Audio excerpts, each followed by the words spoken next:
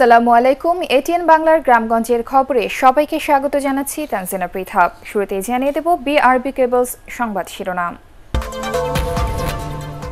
সারা দেশে করোনায় আরো ৪২ জনের মৃত্যু, নতুন শনাক্ত ২৭৪৩। চট্টগ্রামের নমুনা পরীক্ষার ফল পেতে দীর্ঘ অপেক্ষা।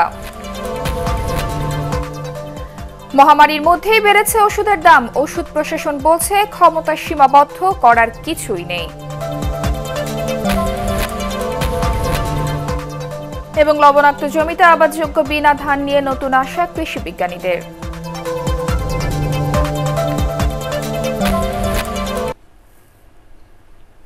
শুনছিলেন বিআরবি কেবলস সংবাদ শিরোনাম। এবারে বিস্তারিত সংবাদ। দেশে করোনায় একদিনে সর্বোচ্চ ৪২ জনের মৃত্যু হয়েছে। এই নিয়ে মৃতের সংখ্যা দাঁড়ালো ৮৮৮ জনে। স্বাস্থ্য অধিদপ্তরের অনলাইন বুলেটিনে জানানো হয়, ২৪ ঘন্টায় করোনা ভাইরাস শনাক্ত হয়েছে ২৭৪৩ জনের শরীরে। এই নিয়ে মোট সংক্রমণ ছাড়িয়েছে ৬৫,০০০। আরও জানাচ্ছেন রাসনা দাস। করোনায় মৃতের সংখ্যা বাড়ছে জ্যামিতিক হারে। সবশেষ ২৪ ঘন্টায় আরও ৪২ জন সহ দেশে করোনায় মৃত্যু হল ৮৮৮ জনের। গত ৭ দিনেই মারা গেছেন ২৩৮ জন। গত ২৪ ঘন্টায় মৃত্যুবরণ করেছেন ৪২ জন। সবশেষ পরিসংখ্যান বিশ্লেষণ করে দেখা গেছে, আক্রান্তদের ২৭% যুবক আর মৃতদের ২৮% ৬০ ঊর্ধ্ব। নারীদের চেয়ে পুরুষের সংক্রমণ ও মৃত্যুহার দুটোই ৩ গুণের বেশি। আক্রান্তদের ৭১% পুরুষ এবং ২৯% নারী। মৃত্যুহার পুরুষদের ৭৫ আর নারীদের ২৫। গত ২৪ ঘন্টায় মৃত ৪২ জনের মধ্যে পুরুষ ৩৫ জন এবং নারী ৭ জন। হাসপাতালে মৃত্যুবরণ করেছেন ৩০ জন, বাড়িতে ১২ জন। বিভাগ ভিত্তিক ঢাকা বিভাগে ২৭ জন, চট্টগ্রাম বিভাগে ৮ জন, সিলেট বিভাগে ২ জন, রাজশাহীতে ২ জন, ময়মনসিংহে ১ জন, খুলনা ২ জন।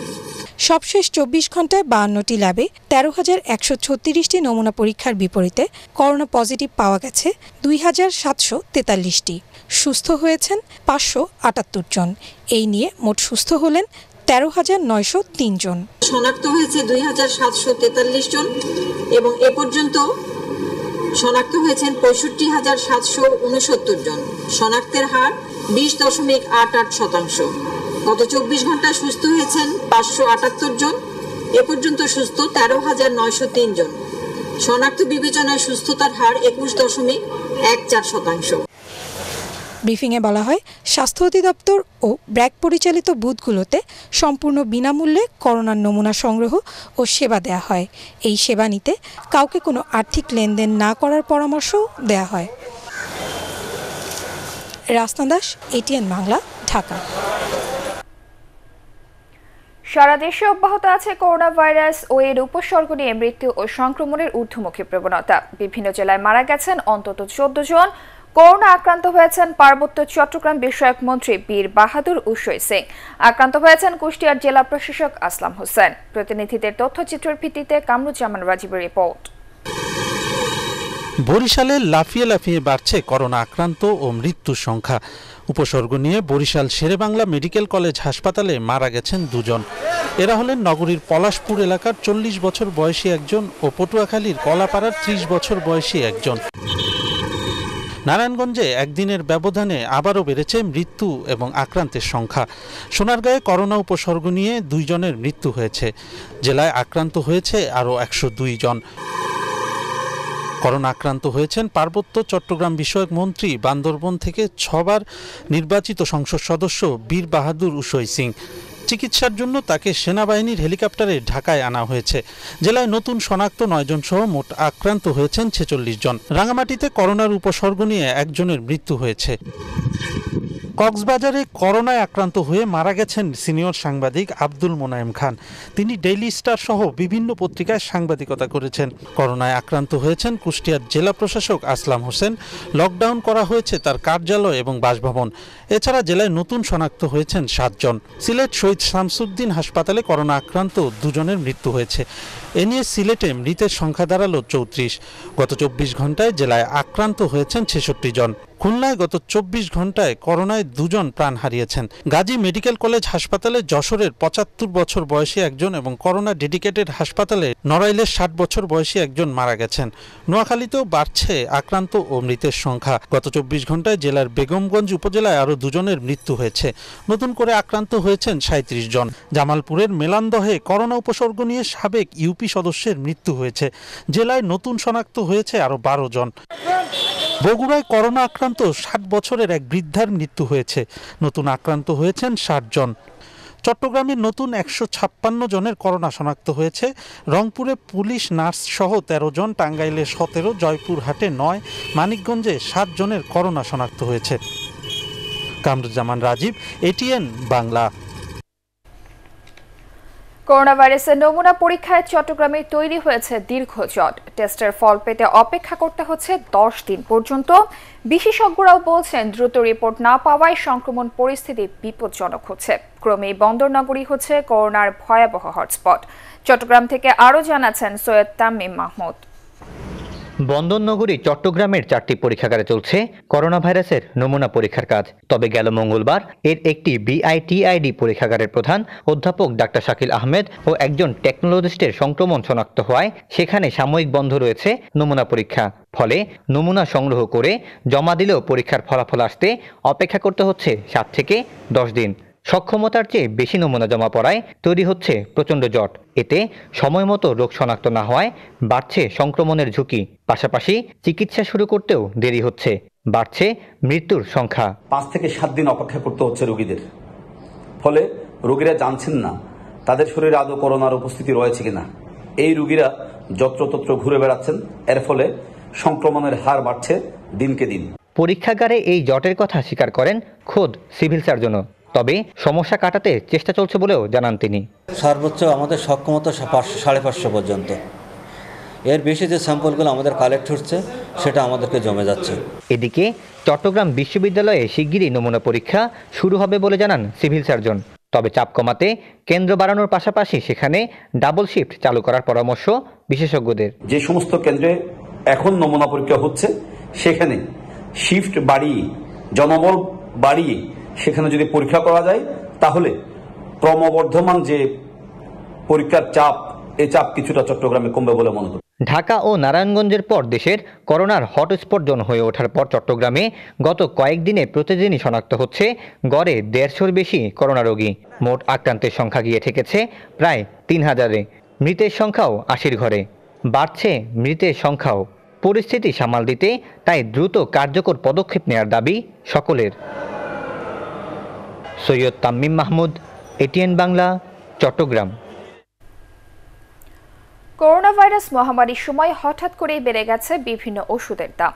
বিক্রেতারা বলছেন সরবরাহ কম থাকায় তাদের বেশি দামে কিনতে হচ্ছে বলে খুচরা বাজারে ওষুধের দাম বাড়ছে। আর ওষুধ প্রশাসন অধিদপ্তর বলছে মাত্র 117টি ওষুধের দাম নির্ধারণ করতে পারেন তারা। বাকিগুলোর দাম নির্ধারণ করে উৎপাদনকারী কোম্পানি। হুমায়ুন চিশতির রিপোর্ট। হেমোফিলিয়া রোগের চিকিৎসায় ব্যবহৃত বেরিয়েট 500 নামের ইনজেকশনের দাম 1 মাস আগেও ছিল 2400 টাকা। করোনায় আমদানি বন্ধের অজুহাতে এখন তা বিক্রি হচ্ছে 4500 টাকায়। বাধ্য হয়ে নিতে হবে, যেহেতু দিতে হবে ইনজেকশন, বাচ্চা বাঁচাতে হবে। তো 3 মাসে লকডাউন থাকাতে আপনি জানেন তো বিদেশে কোনো ফ্লাডাস আছে না, ফরেন আইটেম 2-3 আইটেম দাম বাড়ছে। করোনা সংকটের অজুহাতে এরকম বিভিন্ন ওষুধের দাম বেশি নিচ্ছেন বিক্রেতারা। এছাড়া পাওয়া যাচ্ছে না স্যাভলন, ডেটল, হেক্সিজল সহ বিভিন্ন জীবাণুনাশক। বিক্রেতারা বলছেন উৎপাদনকারী কোম্পানিগুলো ওষুধ কম সরবরাহ করছে, তাই বাধ্য হয়ে মিটফোর্ডের পাইকারি বাজার থেকে বেশি দামে ওষুধ কিনতে হচ্ছে তাদের। তবে বিষয়টি অস্বীকার করছে বাংলাদেশ ওষুধ শিল্প সমিতি। ডক্সিসাইক্লিন নাই, এক পিছু নাই, এত বড় মার্কেট আমি খুঁজে মনে পাবেন না, কোম্পানি দিতেছে না। মোবাইল অ্যাভেলেবল না দিলে তখন তো ওভারহেড দিয়ে কিনা লাগে, ওভারহেড দিয়ে বিক্রি করা লাগে। মিটফোর্ড থেকে যদি কিনতে পারে কিনা লাগে হচ্ছে ওভাররাইটিং। মার্কেটে শর্টের কোনো সম্ভাবনা নাই। আমাদের প্রেডিকশন ছিল 3-4 মাসের পরে যদি চায়নাতে অবস্থা ভালো না হয় তাহলে আমাদের হয়তো শর্ট পড়তে পারে ওষুধের কারণে। কিন্তু চায়না খুব তাড়াতাড়ি কুইট করার কারণে মালামাল র মেটেরিয়াল যা আমরা ইম্পোর্ট করি তারা কিন্তু সাপ্লাই দিচ্ছে। করোনা চিকিৎসায় ইভারমেকটিন ও হাইড্রোক্সিক্লোরোকুইন গ্রুপের ওষুধ খাওয়ার পরামর্শ দিচ্ছেন চিকিৎসকরা, তাই এসব ওষুধের বিক্রি বেশি। ইভারমেকটিন গ্রুপের স্ক্যাবো 6 ট্যাবলেটের প্রতিটির দাম 5 টাকা। অথচ একই গ্রুপের অন্য কোম্পানির ওষুধ ভেরাটিন, অ্যামেকটিন ও ইভেরাসিক্সের দাম 15 টাকা।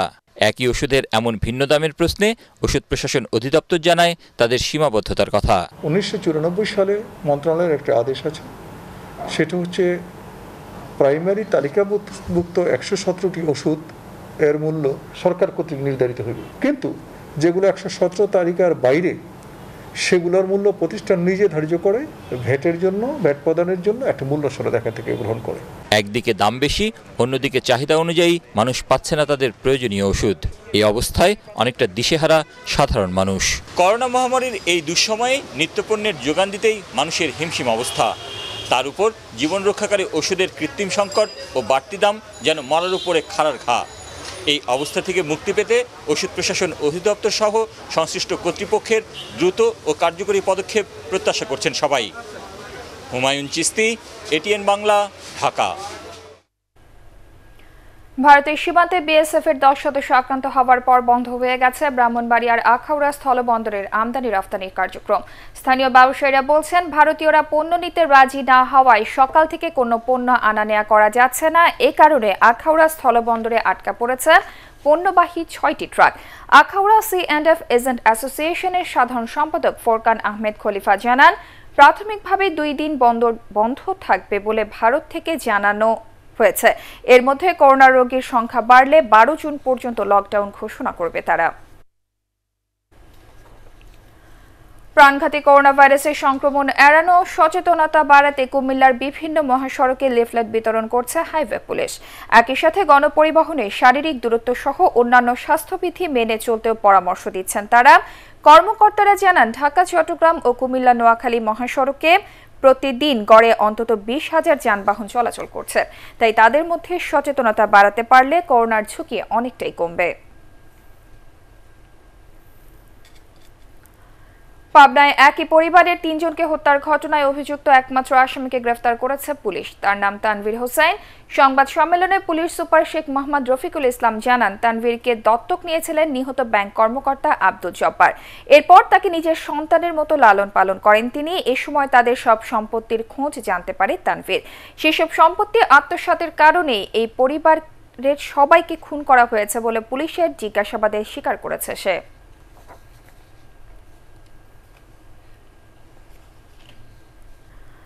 লবণাক্ত জমিতে আবাদযোগ্য বিনা ধান নিয়ে এবার আশার আলো দেখছেন কৃষি বিজ্ঞানীরা। পরমাণু কৃষি গবেষণা ইনস্টিটিউট উচ্চ ফলনশীল বিনা ধান 8 ও 10 নিয়ে তৈরি হয়েছে নতুন এই সম্ভাবনা, যা আবাদ করা যাবে উপকূলীয় লবণাক্ত জমিতেও। ময়মনসিংহ প্রতিনিধি শাহ আলম উজ্জ্বলের রিপোর্ট, জানাচ্ছেন বিপ্লব রায়। বৈশ্বিক জলবায়ু পরিবর্তনের কারণে সাগরের উচ্চতা যেমন বাড়ছে, তেমনি বাড়ছে ঘূর্ণিঝড়ের আশঙ্কা। জাতিসংঘের বিশ্ব পরিবেশ ও জলবায়ু রিপোর্টে বলা হয়েছে 2050 সাল নাগাদ সমুদ্রপৃষ্ঠের উচ্চতা 1 মিটার পর্যন্ত বাড়তে পারে। আর তেমন হলে বাংলাদেশে অনাবাদে হয়ে পড়তে পারে কয়েক মিলিয়ন হেক্টর জমি। তাই লবণাক্ত জমিতে চাষাবাদের এই নতুন ফসল উদ্ভাবন করেছেন কৃষি বিজ্ঞানীরা। আমরা যেটা আশ্বস্ত করতে চাই কৃষক ভাইদের, বিনা উদ্ভাবিত লবণ সহিষ্ণু ধানের জাত বিনা ধান 8 এবং 10, যেটি আমাদের আগামী দিনে এই উপকূলীয় এলাকায় যদি এটা বড় মৌসুমে চাষ করা যায়, সেখানে 5.5 থেকে 6.5 টন পর্যন্ত ফলন পাওয়া সম্ভব এবং এটি 10 থেকে 12 ডিএস পার মিটার পর্যন্ত লবণাক্ততা সহনশীল জাত। বাংলাদেশ পরমাণু কৃষি গবেষণা ইনস্টিটিউট বিনা উদ্ভাবিত আগাম জাতের এই ধান দুর্যোগ মোকাবিলায় নতুন সম্ভাবনা হতে পারে বলেও মনে করছেন বিশেষজ্ঞরা। বিনার থেকে যে বিনা ধান 19 এবং বিনা ধান 21 উদ্ভাবন করা হয়েছে, 19টা আগে উদ্ভাবন করা হয়েছে, এইটা কিন্তু খরা সহিষ্ণু এবং আমরা দেখেছি এটা কিন্তু ওই যে বরেন্দ্র এলাকায় এটা কিন্তু ব্যাপকভাবে মানে এটার আকর্ষণ সৃষ্টি হয়েছে এবং আমরা এবছর কিন্তু 40 টন বীজ শুধু বিনার থেকে আমরা সংগ্রহ করেছি। বিনা উদ্ভাবিত লবণ সহিষ্ণু জাতের ধান দেশে পতিত 3 লাখ হেক্টর জমিতে আবাদ করা সম্ভব বলে মনে করেন এই কৃষি বিজ্ঞানীরা, যা থেকে বছরে 10 থেকে 12 লাখ টন বাড়তি খাদ্যশস্য পাওয়া সম্ভব বলেও আশা তাদের। উচ্চ ফলনশীল জাত বিনা ধান 8 এবং 10 চাষ করে এই আমফানের ফলে যে কৃষকরা যেসব এলাকা লবণাক্ততা হয়ে গিয়েছে এবং ওইসব এলাকায় চাষাবাদ করে কৃষকরা প্রায় 5 থেকে 5.5 টন ফলন পেতে সক্ষম। করোনা ভাইরাস পরবর্তী দুর্যোগ ও দুর্ভিক্ষ মোকাবিলায় প্রধানমন্ত্রীর নির্দেশে কৃষি বিজ্ঞানীরা এমন নানা ফসলের জাত উদ্ভাবনী এখন কাজ করছেন বলে জানান বিনার শীর্ষ কর্মকর্তারা। বিপ্লব রায়, ATN বাংলা।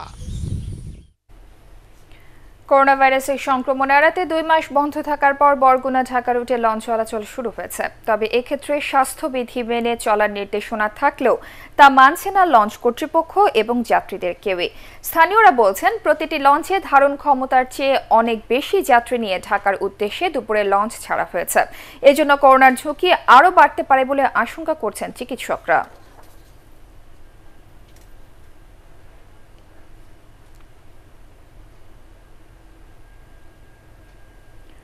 বরিশালে বিনা নোটিশে অলিম্পিক সিমেন্টের কর্মচারী ছাঁটাইয়ের প্রতিবাদে শহরে মানববন্ধন করেছে শ্রমিক কর্মচারীরা। নগরীর সদর রোডে আয়োজিত এই কর্মসূচিতে অবিলম্বে শ্রম আইন অনুসারে সব পাওনা পরিশোধের দাবি জানান তারা। এতে অন্যান্যের মধ্যে বক্তব্য রাখেন বাসুদের বরিশাল জেলার সদস্য সচিব ডাক্তার বনিশা চক্রবর্তী।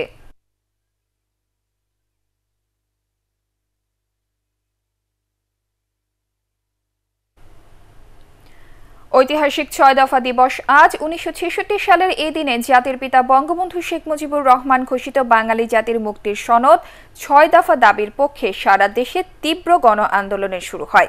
এই দিনে আওয়ামী লীগের ডাকা হরতালে টঙ্গী, ঢাকা ও নারায়ণগঞ্জে পুলিশ ও ইপিআরের গুলিতে মনু মিয়া, শফিক ও শামসুল হক সহ 10 জন শহীদ হন। এরপর থেকেই বঙ্গবন্ধুর নেতৃত্বে আপোষহীন সংগ্রামের ধারায় 69-এর গণ অভ্যুত্থানের দিকে এগিয়ে যায় পরাধীন বাঙালি জাতি। প্রতি বছর বিভিন্ন কর্মসূচির মধ্য দিয়ে দিবসটি পালিত হলেও করোনা ভাইরাসের কারণে এবছর ডিজিটাল পদ্ধতিতে দিবসটি উদযাপন করা হয়। এ নিয়ে পৃথক বাণী দিয়েছেন রাষ্ট্রপতি আব্দুল হামিদ ও প্রধানমন্ত্রী শেখ হাসিনা। স্বাস্থ্যবিধি মেনে ময়মনসিংহে পালিত হলো 6 দফা দিবস। এ উপলক্ষে সকালে জেলা আওয়ামী লীগের উদ্যোগে দলীয় কার্যালয়ের সামনে জাতীয় ও দলীয় পতাকা উত্তোলন করা হয়। পরে বঙ্গবন্ধুর প্রতিকৃতিতে পুষ্পমাল্য অর্পণ ও আলোচনা সভার আয়োজন করা হয়। দলের স্থানীয় নেতাকর্মীরা এ সময় উপস্থিত ছিলেন। সরাসরি কৃষকের কাছ থেকে ন্যায্য মূল্যে ধান ক্রয়ের দাবিতে নাটোরে জেলা প্রশাসকের কাছে স্মারকলিপি দিয়েছে জাতীয়তাবাদী কৃষক দল। জেলা কৃষক দলের যুগ্ম আহ্বায়ক কাজী বাবুলের নেতৃত্বে নাটোরের জেলা প্রশাসক মোহাম্মদ শাহরিয়াজের কাছে এই স্মারকলিপি দেওয়া হয়। জেলা বিএনপির নেতৃবৃন্দ এ সময় উপস্থিত ছিলেন।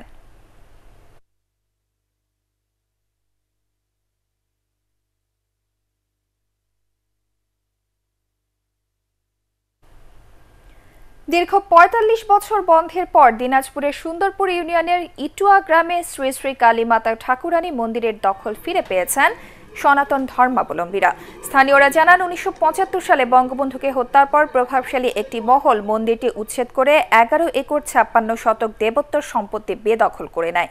এরপর থেকেই বন্ধ হয়ে যায় মন্দিরের কার্যক্রম। ৪৫ বছর পর সংসদ সদস্য মনোরঞ্জন শীল গোপালের হস্তক্ষেপে মন্দিরটি ফিরে পান সনাতন ধর্মাবলম্বীরা। এই ছিল গ্রামগঞ্জের খবরে। পরবর্তী সংবাদ দেখার আমন্ত্রণ জানিয়ে শেষ করছি। দর্শক, আপনারা সবাই ঘরে থাকুন, নিরাপদে থাকুন। আর এটিএন বাংলা সংবাদ ইউটিউবে দেখতে ব্রাউজ করুন youtube/ATN Bangla News। ধন্যবাদ সবাইকে।